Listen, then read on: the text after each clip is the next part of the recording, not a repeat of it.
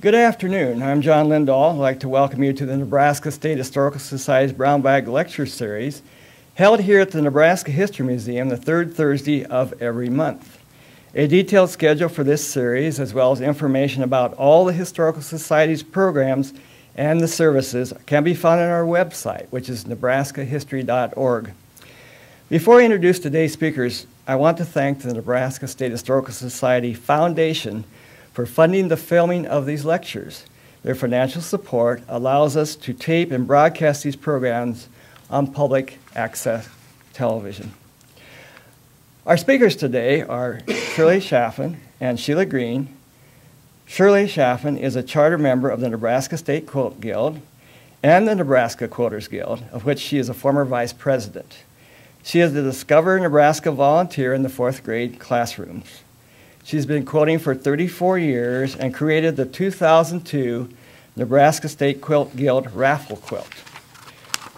Our other participant today is Sheila Green. Sheila is past president of the Lincoln Quilters Guild, education chair for the Nebraska State Quilt Guild, and presenter for Discover Nebraska in the fourth grade classrooms. She is a docent at the International Quilt Study Center and Museum, and Sheila has been quilting since 1998.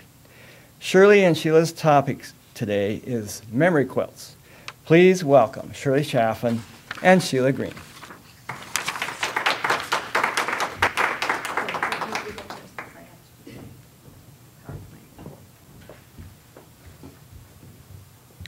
What is a memory quilt? I believe that all quilts are memory quilts. Webster tells me that memory is about remembrance of the past, to memorialize or to commemorate. Throughout history, quilters have been recording their personal stories in quilts. This photo is from an exhibition of photographs called Recovered Views, African American Portraits, 1912 to 1925, a collection of black and white images made by an African American photographer who lived and worked in Lincoln in the early 20th century. The images document life in a vibrant black community, a society rarely depicted in any medium. The photographs are attributed to John Johnson, son of a black Civil War veteran and a lifelong resident of Lincoln. Art McWilliams, a Lincoln resident, has graciously granted his permission for us to use this photograph. The collection has toured the United States. Quilts are like a diary or journal. They tell us about the maker. What colors did she like? Was she hurried or did she do her best work? Was it made for a special occasion or everyday use? Hidden clues will help you learn about a quilt. The popularity of signature quilts began in 1830 and peaked in the mid-1800s in the United States. This was a time when many pioneers were leaving family and friends on the East Coast and immigrating westward. In addition to quilts, autograph albums and scrapbooks were popular. Signature quilts featured names, dates, and places inscribed in ink or embroidery. The advent of permanent ink that wouldn't run on cloth and the invention of the steel pinpoint in 1803 contributed to the friendship quilt's popularity.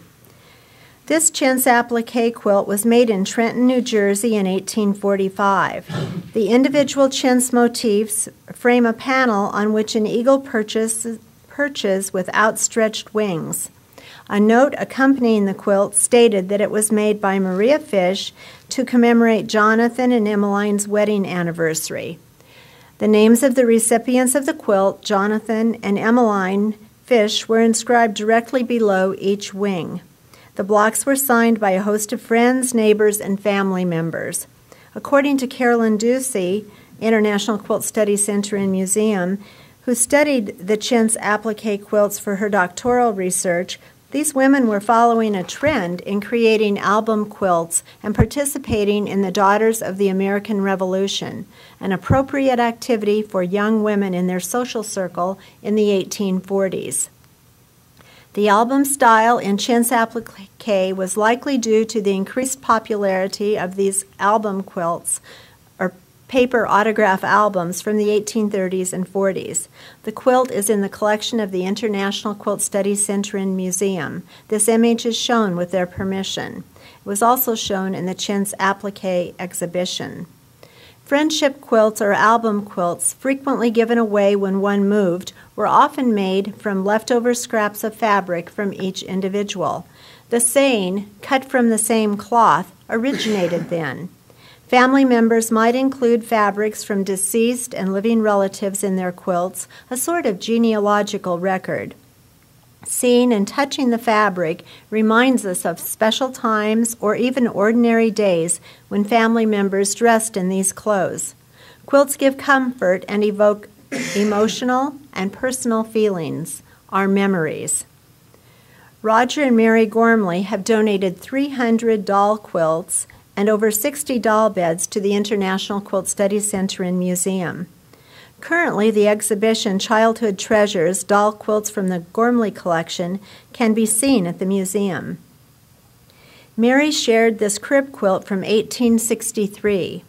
It's a 9-patch with 4 patches, 42 inches by 30 inches. Mary says, "When purchased, the top, batting, and lining were all basted together but not quilted. I bought it in 1983 in Centerville, Indiana, and I quilted it in 1984. There was a card pinned to the quilt saying, 'This baby quilt was made at a time Mama was born, January 15, 1863, by her mother.' Mary asks, 'Who's Mama?' 1863 was wartime. Did she die? The teaching thing is that someone cared and labeled the quilt. These are the fabrics of 1863 or before." The Reconciliation Quilt. The album quilt is owned by the International Quilt Studies Center and Museum. The images is shown with their permission. The quilt was a gift from Robert and artist James. It was made in 1867 by Lucinda Ward Honstead of New York and chronicles the maker's memories through her life. During her early life, her family owned slaves. The quilt depicted the now free African Americans in several different occupations. It's called the Reconciliation Quilt because a block that depicts the release and the reunion of Confederate President Jefferson Davis from prison and his daughter Margaret. Lucinda's daughter Emma is portrayed on the quilt, as are many other family members, her home, and her school. The quilt explores personal, social, and cultural identity of Lucinda's life in the years following the Civil War. Hortense Beck is a quilter from Topeka, Kansas, and she began quilting at the age of 60. She made and donated many replicas of the famous American quilts, including the Reconciliation Quilt, to the International Quilt Studies Center and Museum. Permission was granted to show this image. A line of fabric has been designed from the fabric and images in Lucinda's quilt. This is the doll quilt. Yeah, this is the doll quilt. Very jumpy. There you go. Yes. That was made from the fabrics in 2009. High-style crazy quilts came into vogue in 1880. The typical crazy quilt is made from random shapes and various pieces of fabric sewn together on a fabric foundation. Any type of fabric can be used in making of a crazy quilt. The fancy crazy quilts were made with fabrics such as silk, satin, and velvet, left over from clothing made for the family or purchased for the purpose of making the quilt. Most crazy quilts are embellished further by adding decorative embroidery stitches, lace, ribbons, embroidered initials and names, or even seashells. These crazy quilts were used for decorations, but not a bed cover. Thrifty housewives use leftover bits of fabric like wool or cotton, or used clothing and little or no embellishment to create more serviceable quilts, used as bed coverings. Crazy quilts are not only beautiful, but they tell us much about the makers. This is Gertie's crazy quilt, and it was made in 1887. It was donated to the Discover Nebraska presentations. How pleased Gertie would be today, 123 years later, that her quilt has been seen by over 16,000 children, plus many adults in the elementary schools. Gertie's quilt is full of memories, including names like Tom, Grandma, Jay, Baby, and the city of Omaha.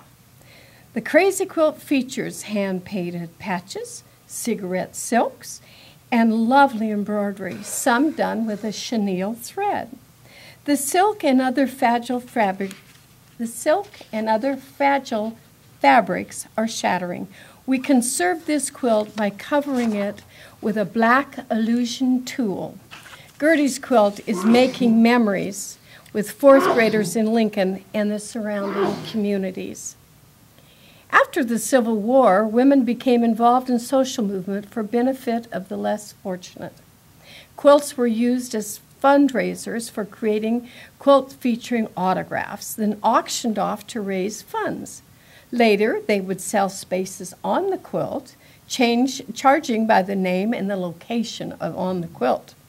They were first and often referred to as dime quilts, as it was 10 cents charge per name. Often a single quilt raised funds by both selling signatures and then a quilt raffle.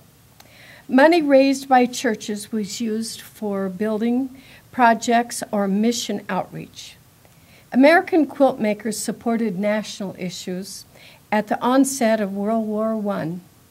The American Red Cross faced monumental expenses for medical supplies, blankets, and ambulances. The Red Cross published instructions for making a signature foundation quilt in Modern Priscilla magazine in December of 1917. There are suggestions as to the number of signatures, placement, and subscription charges. A quilt could raise as much as $1,000 for the Red Cross. The article stated that $1,000 would buy an ambulance or bedding for 129 beds. A sample ticket form for selling signatures was included. It's even suggested that names could fill the back as well as the front side of the quilt. The Red Cross fundraising quilt, permission to use this was granted by the Nebraska State Historical Society. The Red Cross quilt was made in 1916 by the women of Martell, Nebraska, to raise money for the Red Cross. 50 cents was charged for each of the 682 residents of Martell, whose names were then written on the quilt. The quilt also includes signatures of President Woodrow Wilson, Secretary of War Baker, General Pershing, and Theodore Roosevelt. The quilt was purchased at auction for $75 by Dick Vonderhoek, the father of one of the quilt makers. Dick was a rural mail carrier at that time, and $75 was a month's wages. $411 was raised for the Red Cross. Quilts also carry the memories of time spent together in quilt making. Women of the family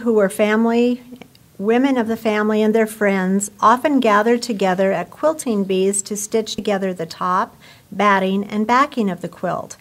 These were not only times when a lot of work was done, but also times when women and girls bonded with each other through conversation and togetherness, sharing many joys and concerns, bonding together as they added stitches to the quilt.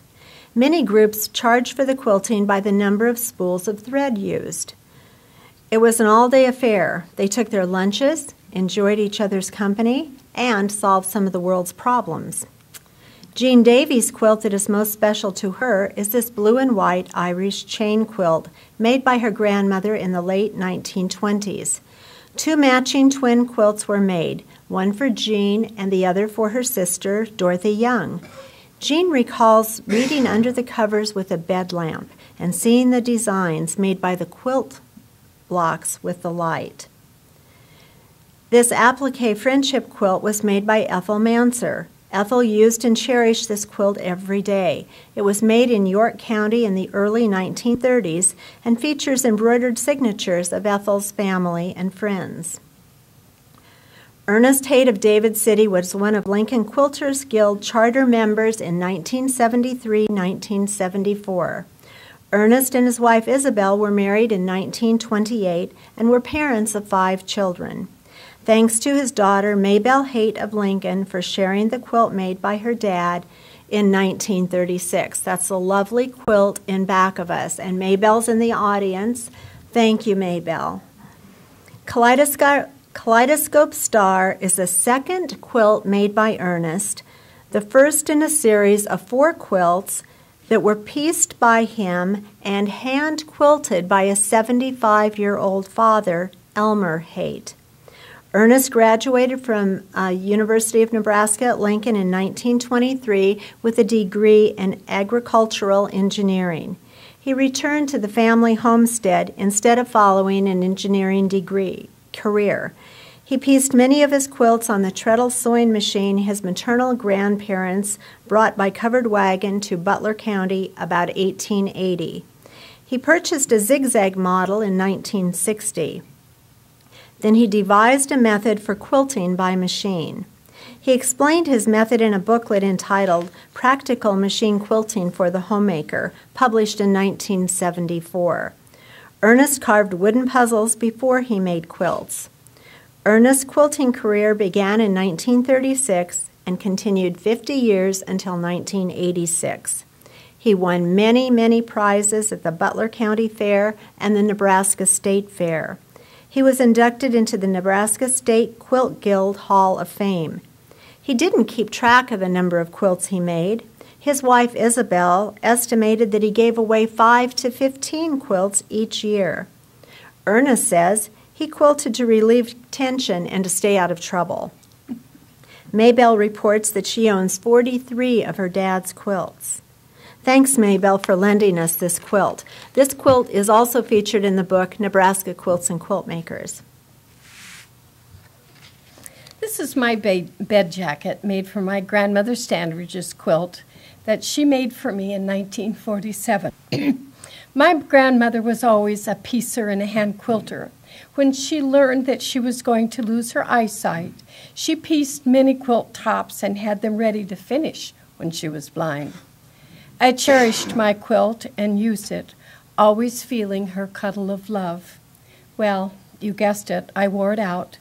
It really was in bad shape when I decided to make it special again. I chose the sound parts of the bed jacket. I used new reproduction fabrics for the facings, pockets, etc. And now, when I don't feel the best, I just cuddle up with Grandma again, and I don't think she would have minded at all. Pat Hackley's 9-patch quilt is primarily by feed sack fabrics in the late 1940s. Her grandmother, Josephine Warren Combs, helped her make the quilt. Pat says she was a very special person to me. She suggested that we make a 9-patch quilt when I was about 11 years old. We used fabrics from her stash and scrap basket. Some of them were feed sacks to make 2 quilts. They used a treadle sewing machine to piece and then to quilt. Virginia Welty's friendship sampler is a special treasure to Jenny because it was made by 10 friends right after the Lincoln Quilters Guild's most successful symposium in 1977. It is registered at the Quilt History Project. The quilt was started in 1977, completed in 1983. Virginia stitched inside the label a paper that includes additional quilt documentation. The Bible quilt was made by Ruth Hicks and quilted by Ruth and her LQG friends. The story of this quilt goes back to 1980, when Virginia Welty and Mary Gormley saw a Bible quilt in Columbia, Missouri.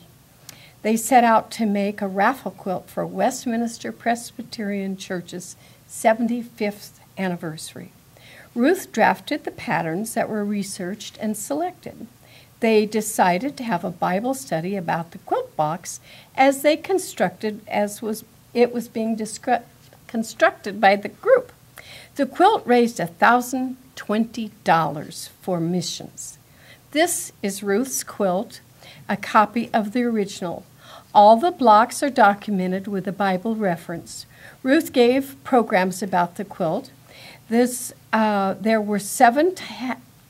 seven typewritten pages of documentation. The Westminster Bible Quilt Project is detailed in the summer 1984 issue of Quilt World magazine in 3-page article with several photos. Millie Corkle's quilt is made of embroidered Kate Greenway drawings. Millie's husband was an exchange professor in Dublin, Ireland, in the fall of 1986. Millie took the blocks along to embroidery. As she finished each block, she embroidered the names of the places where they had lived and visited, such as Dalkey and Sorrento Cottage. The last blocks were finished in London, where they ended their stay. Millie confesses that the quilt took her 23 years to finish. Sally Campbell tells her most memorable quilt experience. Sally and Anne Godey are pictured with their quilt at Sheldon. Sally tells us, in 1988, the King and Queen of Sweden were coming to the United States to commemorate the 350th anniversary of the first Swedish settlers in America. A celebration called New Sweden 88.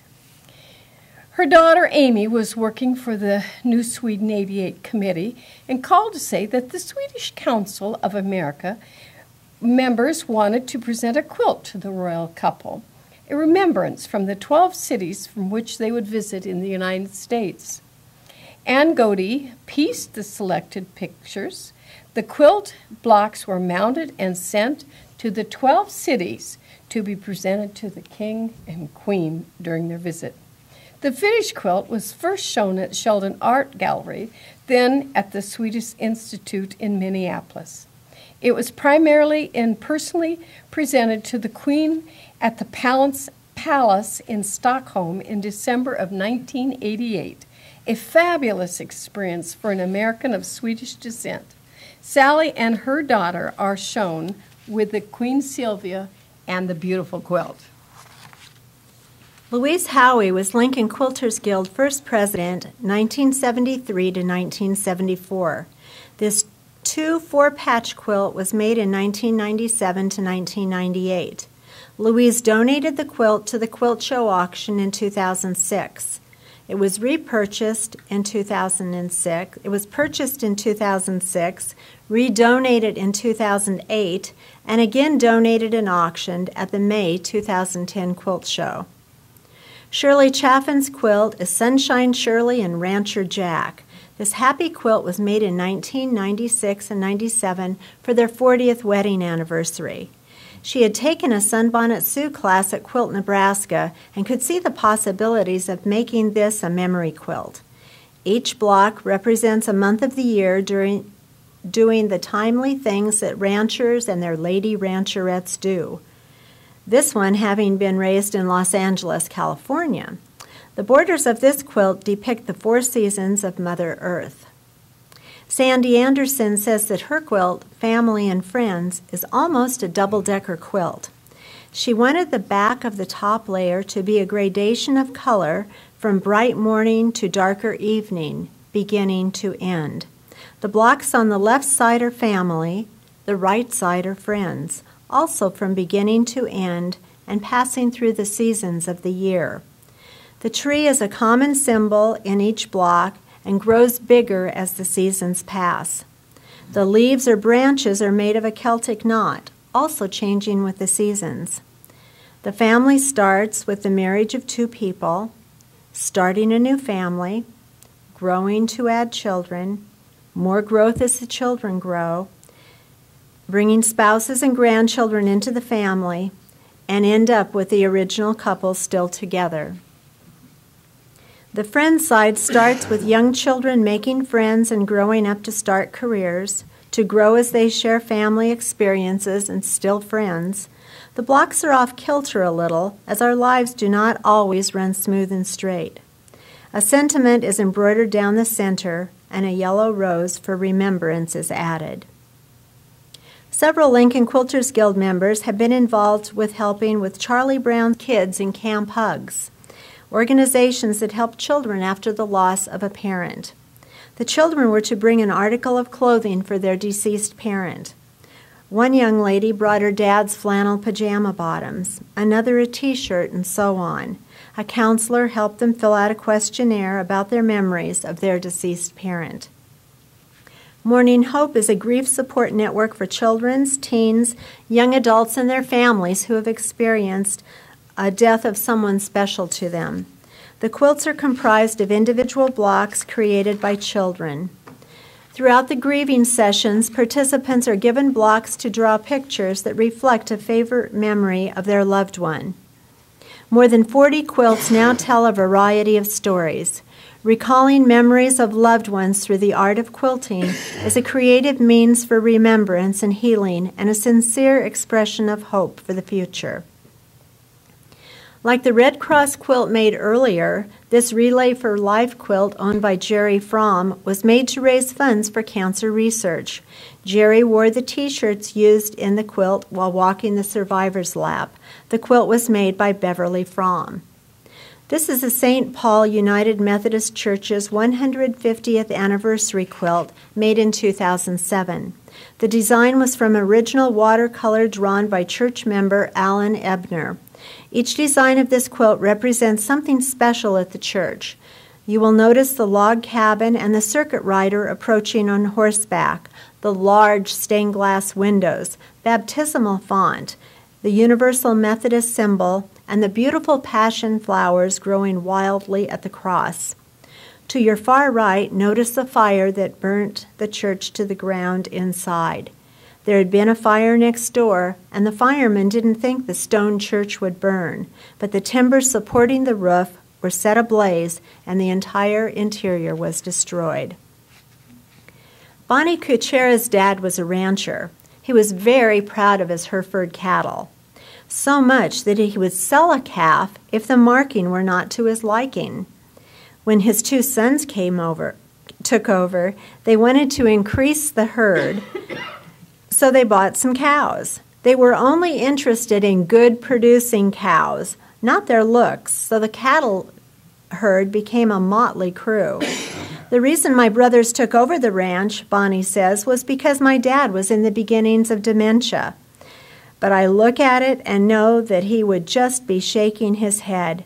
How could he possibly have raised two sons that didn't care about the markings on cows? In the quilting are cowbirds, cowbells, cow pies, cowlilies, and the quilt name Holy Cow. Out of Control, in memory of Bill, is traveling throughout the U.S. as in Ami Sim's Alzheimer's Forgiving, Forgetting, Piece by Piece, exhibition of 52 quilts. This quilt is a tribute to Bill, a friend of Kate's family. Kate relates, Bill was this big, kind, godly, gentle man. Slowly, we noticed Bill seemed to be going. He seemed to be aging. He was forgetting things more and more. This in-charge man now needed help to do the easiest things. Kate Lockemer explains her quilt design. The outside circle or path represents life to me, all of the colors together moving along. Important names and dates are embroidered on the path. But then the Alzheimer's, the black, creeps in. At first it's barely noticeable, but gradually it creeps in more and more. The person with Alzheimer's is on a different path. It coincides with the family for a while, but eventually it's a downward spiral, and the Alzheimer's creeps in more and more. It's taking over, until finally the days are filled with black, and only a little of the color of life remains. At last, it's only black. The person you loved is no longer there. They are quilts of heartbreak and hope, hope for a cure for Alzheimer's disease. 10 years ago, the Alliance for American Quilts launched an oral history project designed to collect recorded interviews with the quilt makers. These interviews are available on their website. The project is called Quilters SOS, Save Our Stories. 1,000 interviews have been conducted, capturing and preserving quilt makers' stories in their own words. Kate has recorded her story. You can also make a video recording of your own quilt story in the virtual gallery at the International Quilt Study Center here in Lincoln. Quilt stories can be viewed on the website. Kate's quilt design inspired a garden planted at the Shelburne Art Museum. Jane Grabenstein's Chandler made this photo transfer quilt. The photos are of the 4 generations of her family, beginning with all of the great-grandparents and includes genealogical information. She quilted into the borders the surnames and preceding generations. The sashing is quilted with an unending vine, symbolic of the connection between the generation. The Lincoln Quilters Guild has a partnership with Habitat for Humanity. They've had it since 2006. New LQG members are invited to a workshop to make house blocks for Habitat for Humanity wall hangings, to be given to the new Habitat homeowners and for fundraising. $6,145 was raised for Habitat for Humanity with a queen-size quilt and 2 wall hangings to be used for their 100th home for a family here in Lincoln. Quilts can create memories. Lincoln Quilters Guild Discover Nebraska quilt was made in 2001 by 9 Lincoln Quilter Guild members.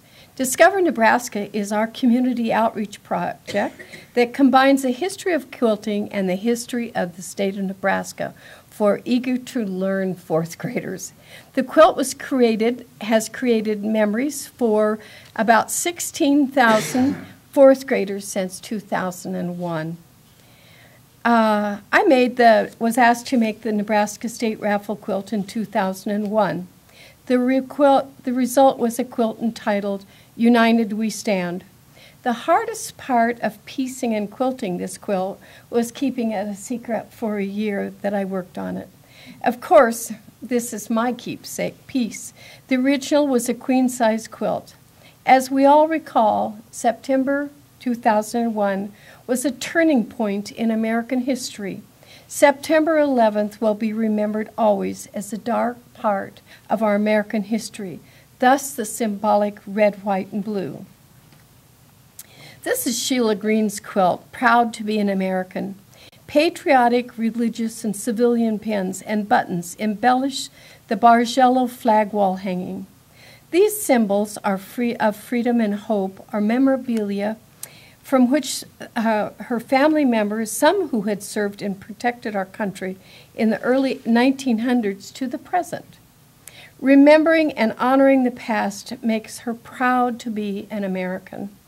This is a great way to get those things out of jewelry boxes and storage and to be seen by family and friends. Each one tells a story. The quilted teapot was made by Sheila Green for Joanne Bear's birthday. The women and their husbands traveled to Tanzania, Africa in 2008. The fabrics and banana beads on the handle were purchased from the street markets in Tanzania. The owner collects teapots and bananas. As a child, Linda Gap was fascinated by the missionaries in Africa. This is her Tanzania memory quilt. Linda says, I dreamed of going to Africa and doing mission work. The quilt is made from an assortment of African fabrics purchased at the village market. The color is primarily green, and this reminds me of the beautiful vegetation that you see when you ascend the slopes of Mount Kilimanjaro. Sheila Green's Eiffel Tower is a quilt inspired by her trips to Paris. Fabric used were painted, sun-printed on her driveway, and commercial boutiques. Travel creates memories of time spent with family and friends. Mary Court's Crazy Quilt was made in 1991. In this sweet little crazy quilt, you'll find part of a necktie worn by her husband, a high-level math teacher in Broken Bow. In those days, it was a tie-in suit every day for teachers. You will also find a tie that was worn on her son's confirmation, a long piece of hand-embroidered lace from her grandmother's nightie. There are many other memories in this quilt, but the one that I'd like to point out is the small handprint in the corner, her only granddaughter at age 4, who married this past July. Bonnie Kutera says she wanted to show you her dad's handkerchief. Bonnie says, after my dad died, I've looked and looked for a piece of fabric that said, "This is my dad," but I never found it. Now, 2 years later, as I was cleaning out boxes, I came upon an almost new handkerchief that my mom would have given to me. The way I learned to iron was doing Dad's handkerchiefs, so it meant something to me. The cone flowers remind me of the big-headed clover out in the meadow at his ranch. When my dad was waiting for it to be time for haying, he would park by the road and walk out among the prairie grass and clover. I now have a quilted memory of my dad. This king-size quilt was made in memory of Rippy by Mary Cordy. All of her married life, she and her husband had dachshund or wiener dogs. So after Mary lost her beloved husband and then her dog, she decided to make a quilt in memory of the family pets. This quilt is huge and has amazing realism to their beloved dog, Rippy. Mary's been asked many times over the years, how many pieces of fabric, how many different shades of brown? She always laughs and says, I just don't know. Wonderful memories. Marilyn Rembolt created Hunter's First Taste. Her first grandchild celebrated his first birthday. Marilyn says, it was my joy to follow family tradition and let Grandma serve the grandchild's very first taste of ice cream with an ice cream cone. He loved it, and so did I. I immortalized this moment into fabric from a photograph of the event, and in 2009 took a class with Peg Pennell at Quilt, Nebraska. Fabrics are applied, free motion quilted with threads, as was the thread lettering for the border. The quote, "Without ice cream there would be darkness and chaos," is credited to Dan Cardorg. The background fabric was hand-dyed by Marilyn. This quilt is made by 3 generations: grandmother Sandy Anderson, daughter Nikki Krause, and Sandy's granddaughter Emma Krause, who was age 9 when the quilt was made. The quilt's entitled My Favorite Things. Emma's now 10, and she tells us that her dad has just completed cancer treatments, so this quilt is really important to their family. The quilt details the family members, parents, Shane and Nikki, and their children, Emma and Daniel, and activities they like to do together. This is a work in progress as there are still names and dates to be added. The family's dogs, Brandy and Jinx, are featured on the quilt. Emma added books because her mom, Nikki, loves to read. The family enjoys going to car shows and then getting ice cream afterwards. Paper quilts are another way to capture a memory. We shared this technique in the Family Memory Workshop here at the Nebraska History Museum. Created with vacation photos and maps of the destination, these 2 children, actually, Jordan and Justin Knust, have made memory quilts. The photos and maps are cut to size, glue-sticked onto paper, and put into acrylic frames. The frames have magnets so can be put on the refrigerator. This is a great activity to do with a child. This memory quilt program originated in the fall of 2008 when I was asked to lead a memory quilt workshop for elementary-age students during their fall break. This was in conjunction with the museum's Memories exhibit. Family crayon memory quilts were created. See how proud the girls are of their quilts? I've enjoyed researching the history of memory quilts, compiling the information, locating great examples, and sharing the memories with many audiences.